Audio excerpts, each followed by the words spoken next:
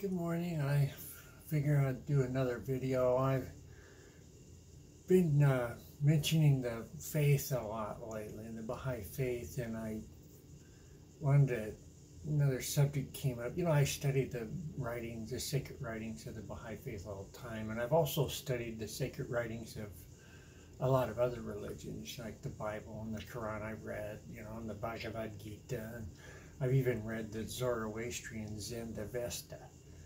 And so I've studied these, I've read the Bible 5 times from start to finish, and the Quran 4 times, so I've studied it a lot.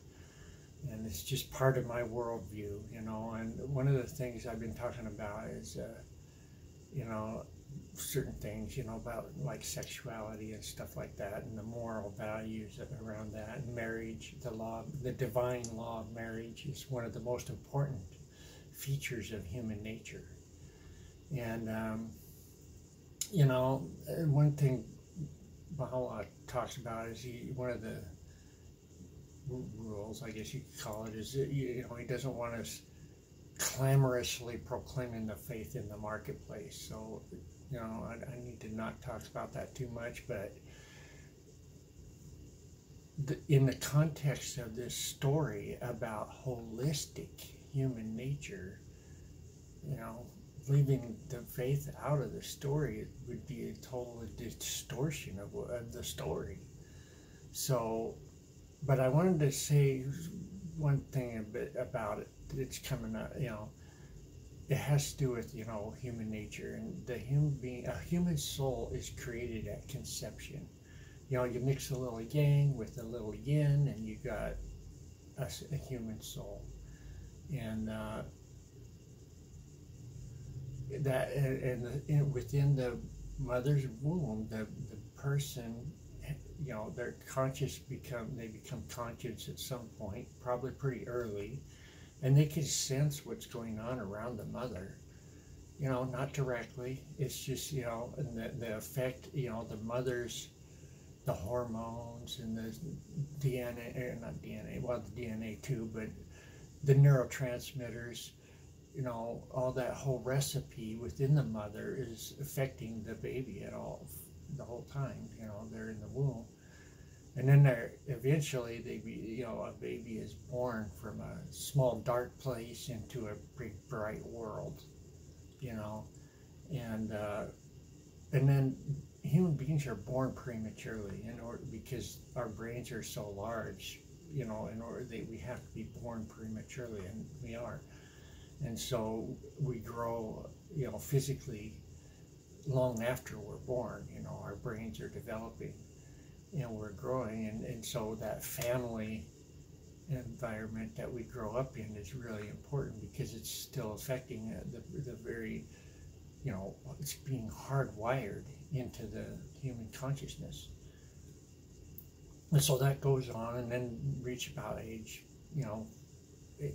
15 is kind of the age of where you can start making decisions for yourself, and maybe 25 or so is when you're really an adult, a human being, and people grow for their whole life, really. Life on earth is a never-ending process of self-improvement. Never stop learning and growing and developing yourself and improving yourself.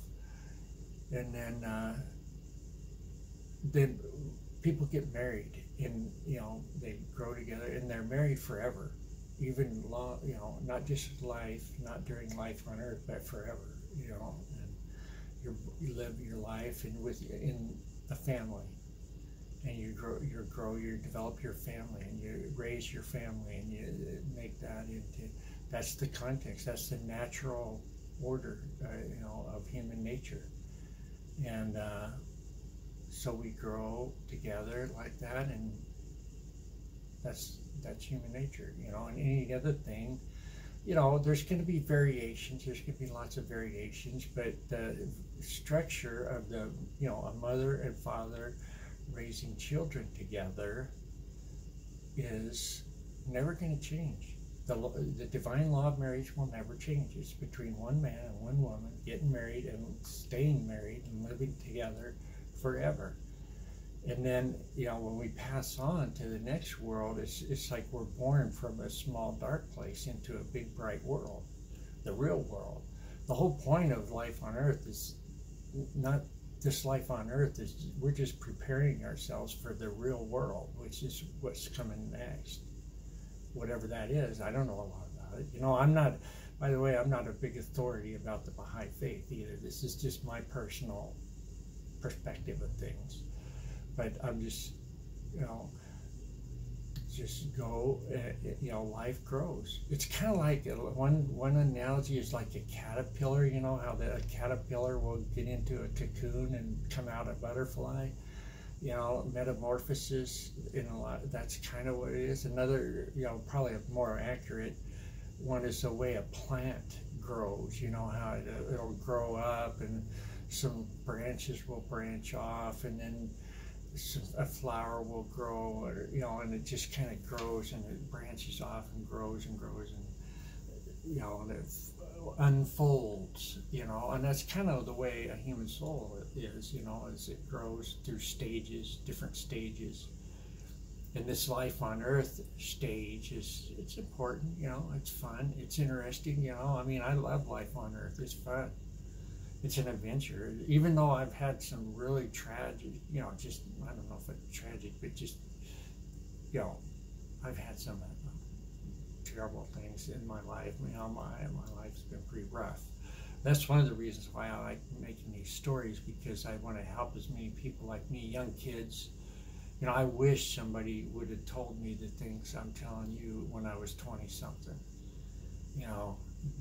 Things like, start investing, buying, invest your money, take some of your money and invest it in this stock market or whatever, own the means of production, and just get yourself, take care of yourself, own the means of production, raise your family, take care of your family. My family was really chaotic, and my dad, he left. My mom said that she left my dad when I was 2 years old, so, and then it was just violence, chaos, my first stepdad, then my second stepdad, it was just crazy. Drunken party. I grew up in the bar, drink, my parents would be drinking, and we as kids would be in the back playing pool, and and it was violent, lots of screaming and yelling and getting beat with a belt, and that's not okay. Don't ever do that to your kids, man. And it was fun, it wasn't all terrible. We had a lot of good times. I grew up on a farm. That's one of the reasons I like a holistic perspective of things, because farmers have to do everything. They're mechanics, they're carpenters, they're electricians. We fixed everything. We worked, and plus we farmed, and we grow food. And we're very productive. Farmers are, productive people, and that's important. And so, just that's the way it goes. Keep working on improving yourself, and but the thing is, the most important thing is this unfolding yourself, really. Your soul is unfolding and growing and developing the whole time you're alive on earth, and preparing for whatever the life is afterward, and so beware of that. Be aware and take care of yourself and improve yourself. Seek God, and seek the truth. Seek the truth about everything. Whatever it is you're dealing with, seek the truth.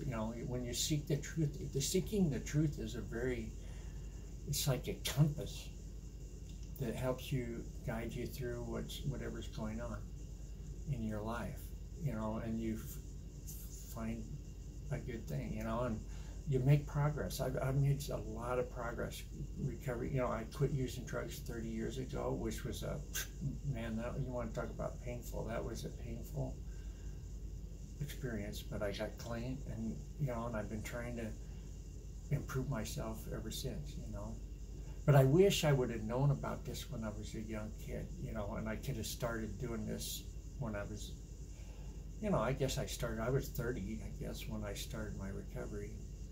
And,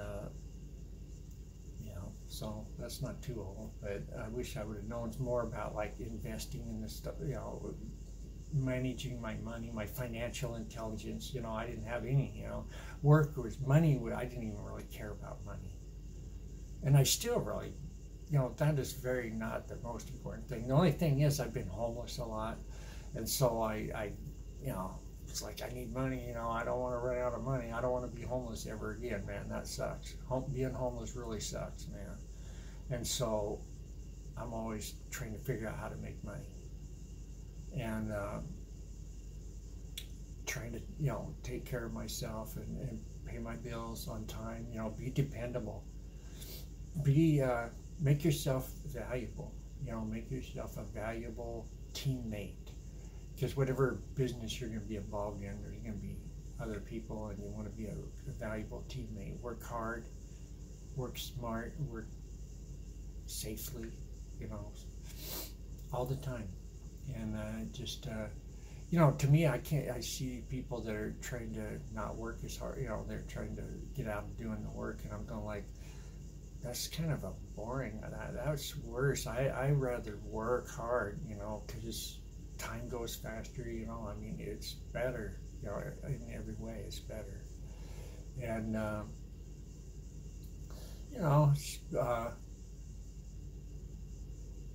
keep making the world a better place. Help people, like when you're driving, when you're driving, you help other people get where you're going. You don't have to always race to get in front. It's a lot of times it's easier to let somebody else go first, and that's especially if you're driving a big truck. I see these trucks and buses and things getting all impatient because how'd you like to get stuck behind a big truck or a bus, in your car? Come on, be reasonable and think about the other people around you and help other people around you all the time. All the people around you, always try to be a positive influence.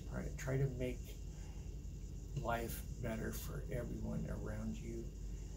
And I mean, you don't have to get crazy about it or anything like that. I'm just saying, life is a lot more fun that way. When you're trying to compete and be selfish, that's not fun at all, man.